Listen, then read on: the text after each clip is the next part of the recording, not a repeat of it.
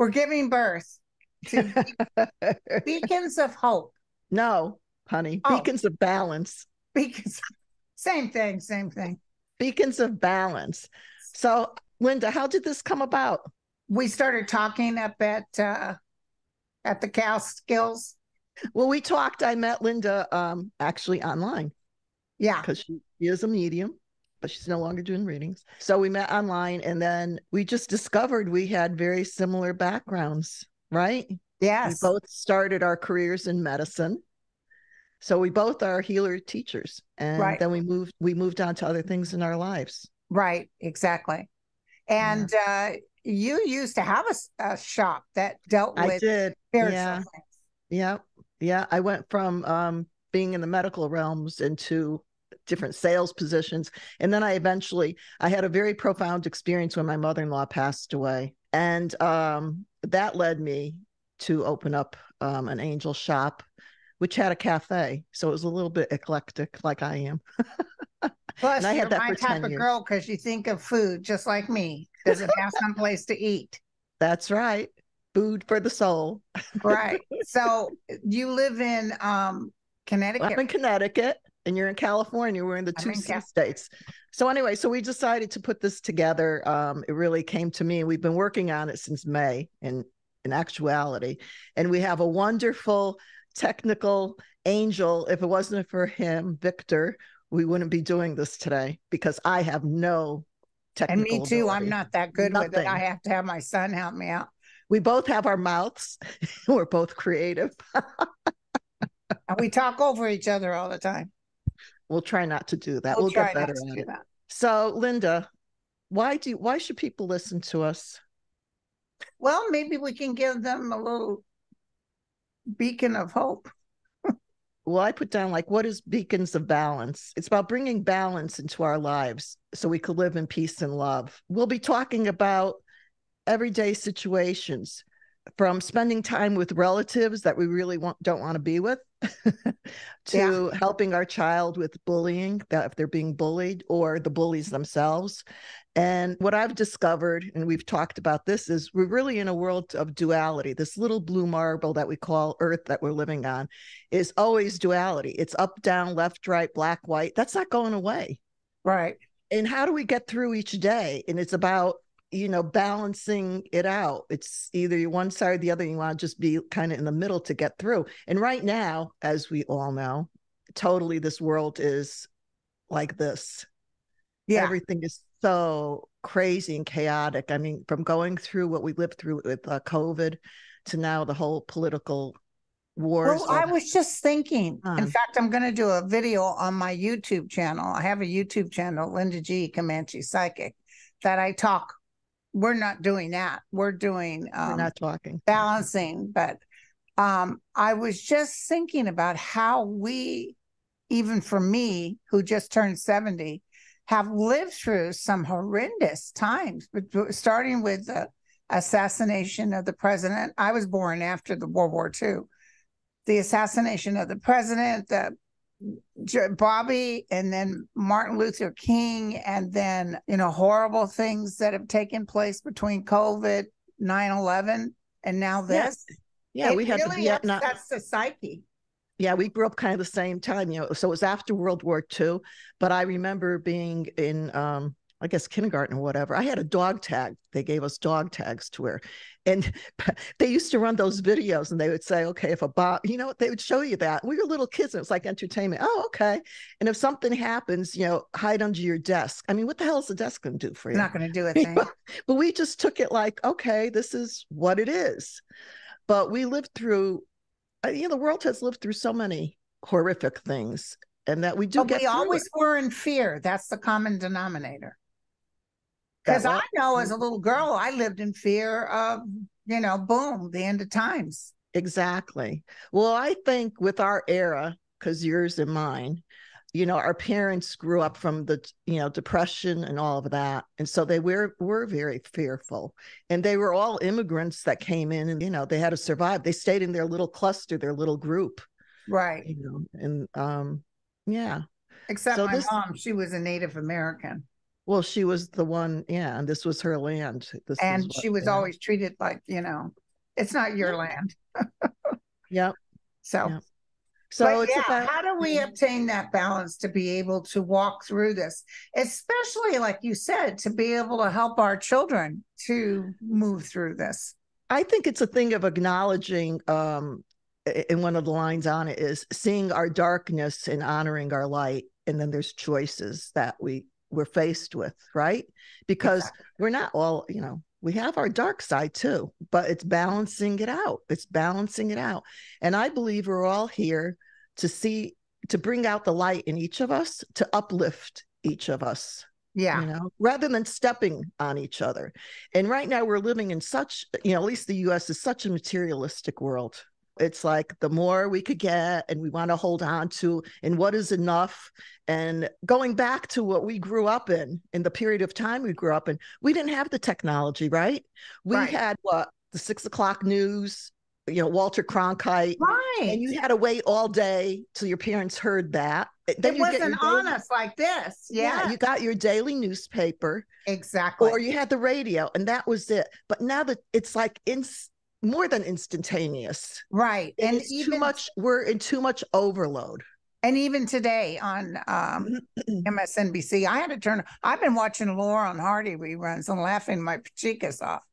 But they're pulling it out to such an extent, they just don't want anyone to be happy or to smile again. It's just terrible. And they want you to get the full hit of what's going on, but then they're making money off of it. That's what upsets me. It's sensationalism. Yeah. And the bottom line for everything, Linda, right? It's this. It's money. That's not what it should be about or what it is, but it is. And it's horrible. So that's where we have to learn how to balance it, bring joy back into our life, bring the peace back into our life, bring the light in. And even though you could be in horrific situations, it's finding that piece of joy or that light to change it. But define joy to me, your definition of joy. My definition of joy, it could be from the very simplistic thing, just being outside and seeing the sunshine and see the clouds go by. That makes me happy. Is that joy or is that being present? I think it's a combination. It's being present, and then that brings you joy. Yeah, because I think although there's different days where different things bring you joy. Sometimes I like going to TJ Maxx, and that brings me joy.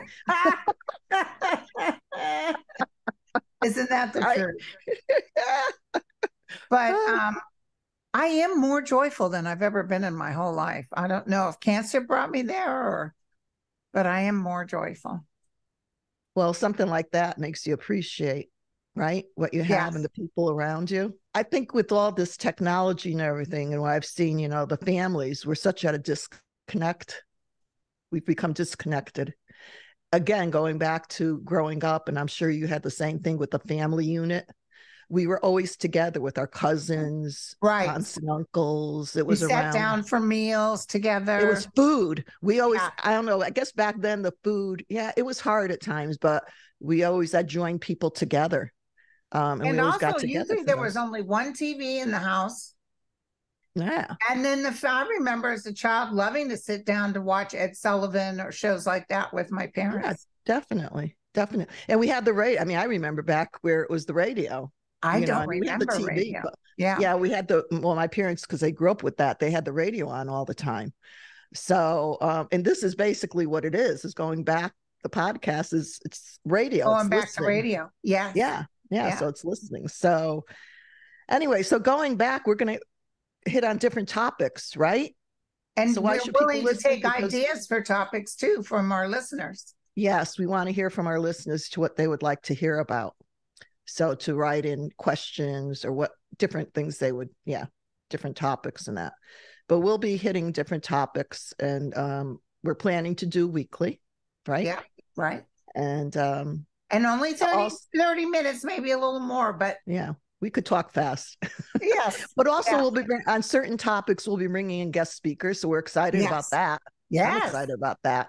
Me too. And so our goal for this is to inspire and empower our listeners to see the light inside, to see the light inside of you, to help you make choices for the best possible outcome in situations you're faced with in this world of duality. Exactly. Right?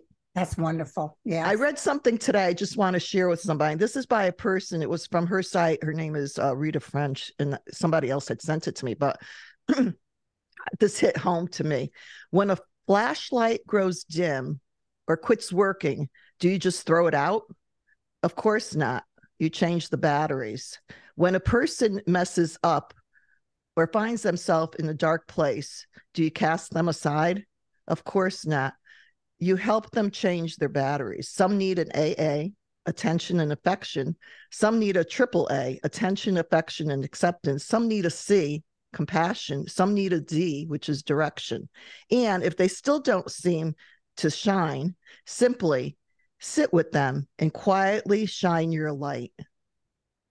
And I believe that's what we're here to do, to shine our light on each other, to see the light in each other and lift each other up.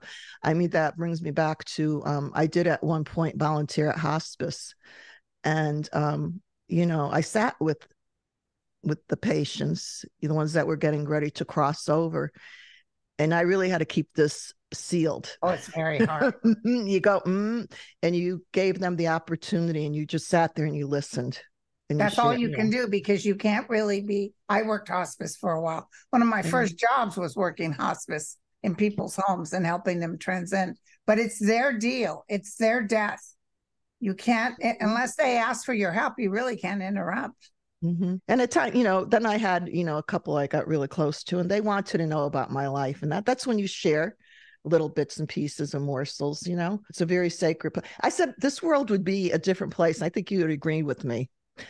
This world would be a different place if people sat with or was in the presence of babies being born and people that are crossing over, because you could feel the realms open up, right? You could. Well, back in the 1800s, babies were born in homes and people would die and be put in the parlor.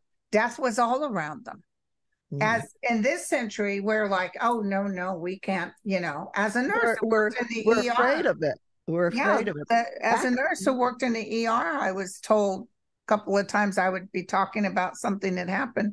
And, please don't talk about that, because, it's life and we don't like to deal with life. Mm-hmm. Mm-hmm. When my mother was in a nursing home, she was getting ready to transition. I spoke to one of the nurses and said, could you speak with my sister to help her come to terms with, and she said, she goes, I can't do that. She said, there's nurses here that can't deal with it. And I go, excuse me? It's a heck of a place to not be able to deal with it. Yeah. Yeah. I mean, I've had the privilege of being with people crossing over. I could be in that space. I know some people can't, to help people usher them across, including my own mother. I was there with her, my sister and I. Yeah. So that's what this will be about. And hopefully we'll have a lot of listeners. Right? Hopefully. if we can hand them that key. Here's the key to peace. Yes. Because there's a lot of real great light workers out there. And some of them might not need our help or anything, but they sure as heck would enjoy listening to other people's plights and how people got through things. Yes. Because a lot, on this path that we're all on our journeys, many times we think it's just us, no one else has experienced this isn't going, you know what, every aspect of everything in this world, be it all the addictions and everything, every family unit has it in it. Right. It could be uncles, cousins, whatever. But if you sit and reflect about it, we each have it. And it's, how do you handle that? Exactly. How do you handle it to get through? I loved Mother Teresa, I thought she was a wonderful soul, very, just giving. And she had news reporters went over there, and I remember seeing it on TV. And usually news reporters don't emote, but these people, you could see it in their face, you could see their eyes, what they witnessed with her. And before they left, they said, what could we do when we go back to the US to help you? And she looked at them and she said, forget me, forget what you've seen. Go into your own family, into your own nucleus, and heal that. If you cannot do that, You cannot do anything for anyone else, and there'll never be world peace. Well, I'm getting Whoa. chills on that. I call it the wave Why when haven't I God heard that bumps. before? That's a beautiful. I have it on a pillow, actually stitched. Yes, because and you know what? I remember sitting there listening to that and going, "Wait a minute, I think I'm a good person. I love people, and I thought, yeah, I love people. I have a lot of friends, and I have compassion for people. But my own nucleus of my family, look how many brothers, sisters aren't talking, cousins, That is so spouses, kids. One kid. Sometimes the families, I mean, I talk to women, wonderful women whose child just decided not to talk to them anymore, and that's it. Oh, I have so many. There's And you so have many. to allow freedom. You have to allow that. Yep. But as You, being mothers, you're a mother, I'm a mother, and so we think, as parents, well, I think especially as mothers, we want to make it easier for our children, right? right. But we can't do it. It's their choice and their path. Sometimes you can see them heading towards that brick wall, I and know, but nothing you can do about it. but from the distance, you just send them light, send them love, send them light, send them love. We'll talk about this further on other episodes, because I think the next one we're going to do when we really get into the meat of this is talk about energy, which I'm excited about, and then different Energy is topics so on that. powerful. It's all energy. And you can make your energy go brighter. Now, listen, let me tell you something else. Sometimes as you energetically are connected to source and vibrationally, you're a grander person, you'll notice you don't feel so good. Isn't that weird? When it first comes upon you, you'll be kind of sickly. Yes. It's really weird. Well, there's also that saying, going to the dark night of the soul. And we if you really want to work on yourself, you do that.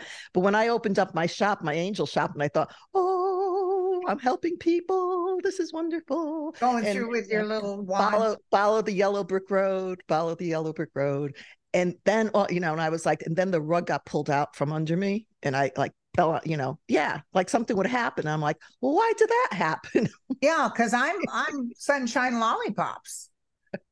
Or in the famous words of that girl in Muriel's Wedding, you can't do that to me. I'm beautiful. I'll tell you a quick little funny haha. When I had my shop and it was a cafe, so it was a Saturday and I was walking through the tables, everybody was happy. Everybody was happy. And I thought, isn't this wonderful? And I used to wear flowy dresses, and my daughter happened to be working with me that weekend. And I'm walking around and everybody's smiling at me. And I'm going, oh, hello, have a great day, And I said to my daughter, wow, everybody's in a great mood. And she goes, Ma, I go, what? My dress was stuck up in my pantyhose and I was walking around with my behind out and nobody said anything. I was mortified. I ran into the back room and I never came out until they all left. Oh my God, that's hysterical. I've had that happen once at Kaiser when I went to do a specimen and my pantyhose got caught. I'm walking along and I thought I could feel something cool. That's just like somebody on an airplane. Have you seen them when you come out of the bathroom, you have toilet paper? Yeah. But were they laughing at you or were I don't know if they were embarrassed to tell me out, but they were kind of how could you not laugh? Yeah, that is funny. And that's the whole thing. We have to learn how to laugh at ourselves. You can't take yourself so seriously. Right. And I know I have an ego, I admit, but I also pay a guy good money to go through all my comments and make sure the real rude people get blocked.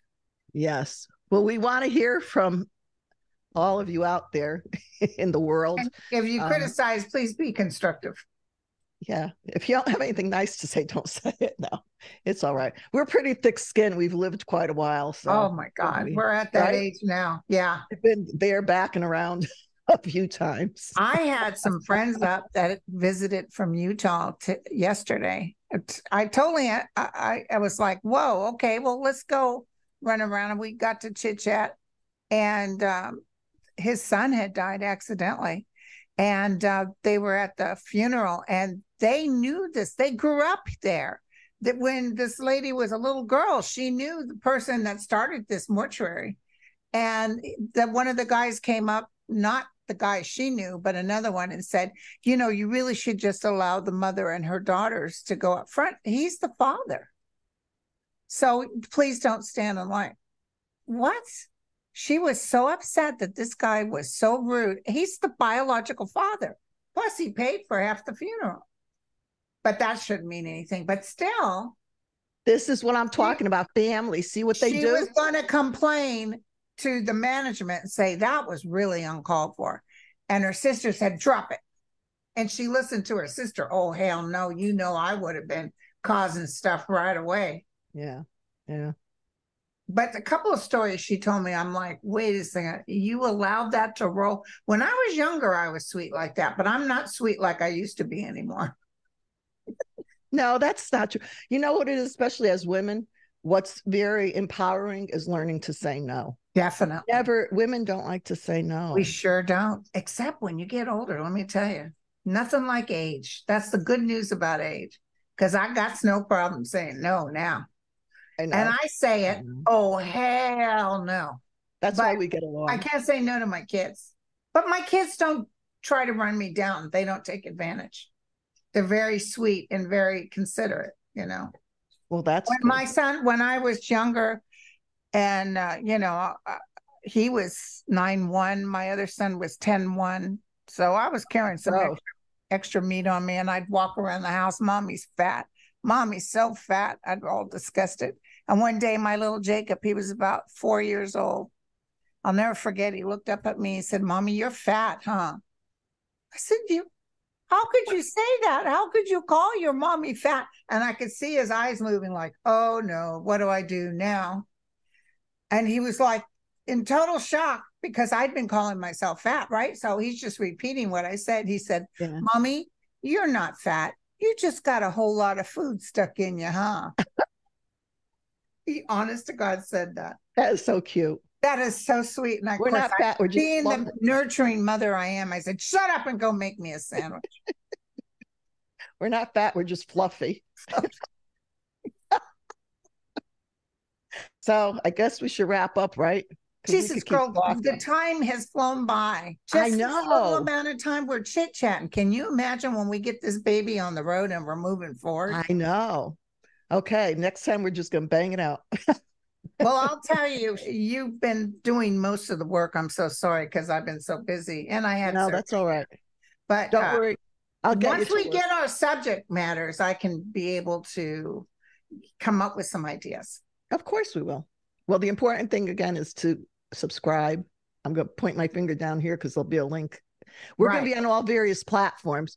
Wonderful Angel Victor will be doing that for us. Yay, Victor. Remember, and Arlene, this is beautiful. She says, remember to be the change you want to see. I really love that. Remember to be the change you want to see. That's what we're ending with. And from our hearts to yours, in balance, love, and peace. I don't know if I could do this. No, about my nose. and wish me some Gerard Butler. Well, we'll bring him on. Gerard Butler, if you're out there and listening. Yeah, if your management's listening, please bring him up because I've got some questions. I've got some techniques for him in his octane. Okay. That's why you listeners have to listen. We're gonna have some stars on here. We're gonna have some big people. I mean big people. Big people. That's right. So listen, watch, see. Love you guys. Love you guys. Love you, my friend. Comments. Thank you so much. You too, honey. Bye-bye. Bye.